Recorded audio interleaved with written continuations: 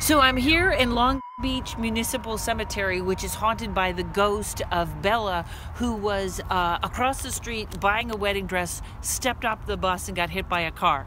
Do we need more reasons not to get married? Everywhere I go, there's a dead woman in a wedding gown, whether she got pushed on the train or she's in a hotel room. And there's a paranormal legend about an old hag that wakes up people and sits on their chest. I don't think that's an old woman. I think that's the young women in the wedding dresses going, "Why didn't you bury me with my ring? Why did you marry my best friend?" You know what you never hear? Our place is terribly haunted by a single woman who had no children and a great career. You never hear that. You know why? Because they're only scary to men in real life.